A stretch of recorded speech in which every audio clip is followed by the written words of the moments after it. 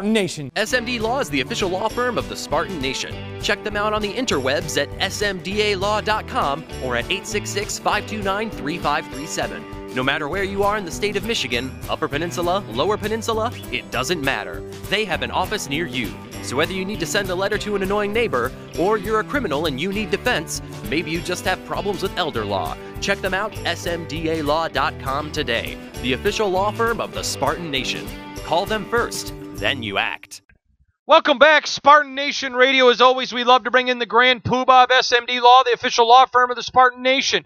Remember, when your next decision matters, no matter where you are in the state of Michigan, border to border, coast to coast, it is SMDA Law. When your next decision matters, you call them first and then you act. smdalaw.com on the internet. It's SMD Law, 866-529-3537. Let's bring in the grand poobah, Jeff Michalowski. Jeff, how are you? Great. How are you doing, Hondo? I'm doing great, but before we get going, you take your kids to Pittsburgh to go to a Pirate game. All you can eat hot dogs, and your son comes out world famous. Tell us about it. Well, not only did we go see the Pirates game, but we also went to see our beloved Detroit Red Wings play the feared Pittsburgh Penguins. It's hard to be feared if you're a Penguin, isn't it? Yes, sir.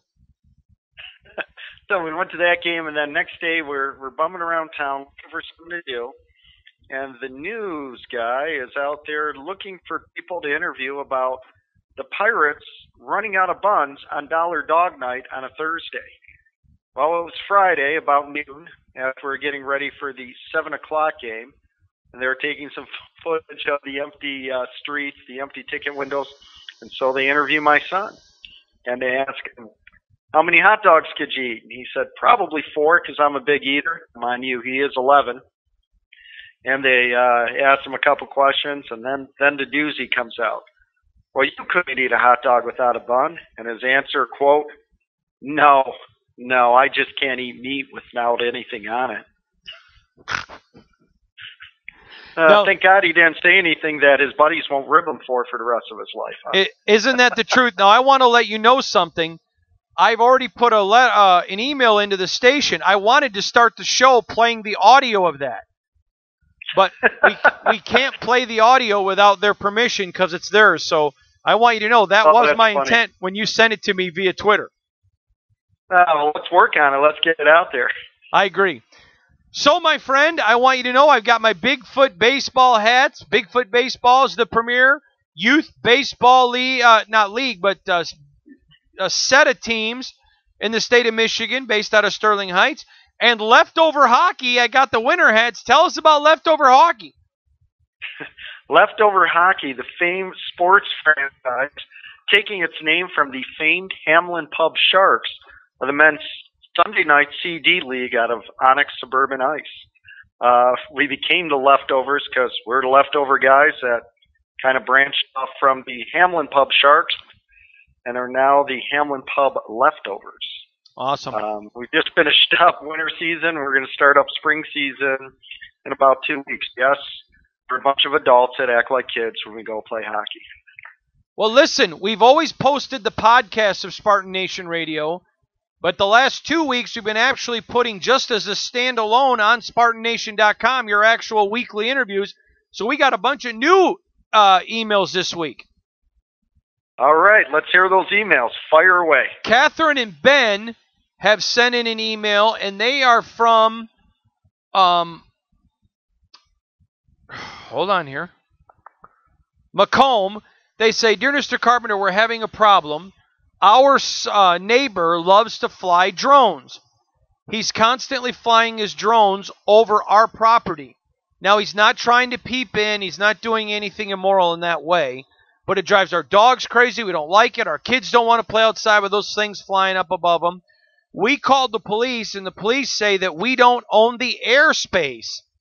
This seems to be ridiculous. Does there seem to be anything we can do? When we asked him to stop, he told us the same thing. You don't own the airspace. Well, that is true. You don't own your airspace. The airspace is regulated beyond a certain point. Now, there is a reasonable expectation of privacy, and there is a reasonable expectation of fair use of the property and some of the year above it. But as long as he isn't really flying and buzzing your backyard, there's not a whole lot you can do. If he's in a safe and fair and reasonable manner, probably not a lot you can do. We could always try to write a cease and desist letter for you. Hondo Macomb Township is right on our back door on the other side of M59. So not too far away, maybe something we could stir the pot a little bit by at least writing a letter and seeing what happens. I mean, if anything, he can avoid your house and your property and fly around it and go annoy the neighbors a little bit. That's the best advice I could give you. All right. When your next decision matters, you call them first and then you act. Jeff, I want to stick down in your neck of the woods. This comes from Birmingham. This is from Beth. Beth said, Hondo, my husband and I are going through a divorce. It seems to be that anything I want, he automatically decides he wants. If I don't want it, he doesn't care. It's getting to be very annoying. Is there ever an opportunity when you can just say, fine, let's sell everything? What does Jeff think about that approach? Because there's a lot of things he wants I'm not even going to argue about. And at this point, if he's going to fight me on the few things I want, what does Jeff think of me just saying, fine, let's sell everything? Well, it's a fair approach. It's the wisdom of King Solomon there. A lot of the judges might actually order some of the personal property to be sold from time to time. It's rare, but could happen. A lot of times the judges will actually order cases to what we call alternative dispute resolution, even family law cases, where a mediator will step in and they can help decide the issues. Hopefully there is competent legal counsel on either side to help steer through some of these issues. But a lot of times the judge is going to make you settle these cases at some point or another. So it's always best to keep a cool mind and try and get through some of those issues. All right, Jeff. The next one I found to be pretty fascinating, and I after having done this with you for so long, I'm surprised when I get new ones or I get ones that shock me. This comes to us from Christopher. Christopher says, Dear Mr. Carpenter, I have a question. I know it's a hot-button issue, but I don't want to get into the morality of abortion. But it is about abortion. Roe v. Wade legalized it. Now there are some states passing laws that once there's a heartbeat at 6 weeks, that there can't be abortions. Others saying, like in New York, well, you can even have an abortion moments after the baby is born. It seems like it's all over the place. How does this get handled in a legal sense? Is this something that Mr. Michalowski would see going back to the Supreme Court for some kind of definition? Well, I think what Roe v. Wade really stood for was that abortion was an issue that would be up to the states to regulate. And so what you're seeing a lot of the states come down with different laws based off of what the states want. Truly, is there any federal common law? Not really. There's very little out there because the federal government is supposed to stay out of states' rights issues. But I think what we're seeing is exactly what the decision allowed, and that was for each state to determine what was right with regard to abortion. Next one comes to us from Carmen at Utica High School. Carmen says, Hondo, we are studying in school about the Constitution. We're studying taxes, how government's funded, all of that. I have a quick question. The Fifth Amendment says that we do not have to give information that could impugn us in a crime. However, in studying tax documents, you have to sign them stating that you are guilty of a crime if you lie. So could someone plead the Fifth on their income taxes? Yeah, you hear this all the time. Could you plead the Fifth on the income tax? Yes, but no. When you file the income tax return, you're actually signing an affidavit that everything has been reported to the best of your knowledge, information, and belief, which hopefully it is.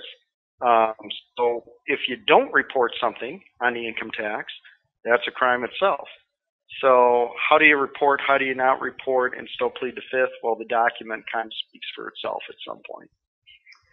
Last one comes us from Katie and Mike in Saginaw. Katie and Mike said, Hondo, if you could ask the attorneys at SMD this question, I'd really appreciate it. Our neighbor filed a police report against us that was 100% false. Not only was it false, we actually had video proof that it was not true. When the detective came to our home to discuss it, we showed him the video. He was disgusted, asked us if he could have it. We said yes, as long as if we needed it in the future, we could retrieve it. He said, of course. He went to our neighbor, told him to knock it off and not waste time with us again. We mentioned to the detective, had we been guilty of what this person accused us of, we would have been in serious legal trouble. Isn't there some type of resolution or law that he can't file a false police report because even the detective called it a lie but said it's probably not worth it? I don't understand how there can be laws that are not enforced. Why would he not get the same punishment I would have gotten had I been found guilty when we had proof it wasn't true and the cop admitted he lied? Well, that all comes down to what we call prosecutorial discretion. It's up to the police to work up the case, to pass it on to the prosecutor, and the prosecutor to decide where to go with it. If the detective wanted to move forward with it and thought it was something that they could prosecute the person for, then they probably would have contacted you, moved it along to the prosecutor, and then move forward. Depending what the issue is, I don't know. Depending on what happened and facts and circumstances, every case is different. Who knows? But again, it's up to the prosecutors to decide what the time and resources and money should be used for. If it was something minor, nothing you could really do. There might be an action in civil court for malicious prosecution or defamation of character or something. But it would have to be some pretty serious damages that you sustained for it to proceed. He is Jeff Michalowski from SMD Law, the official law firm of the Spartan Nation. Remember, when your next decision matters, you call them first and then you act. 866-529-3537 or smdalaw.com.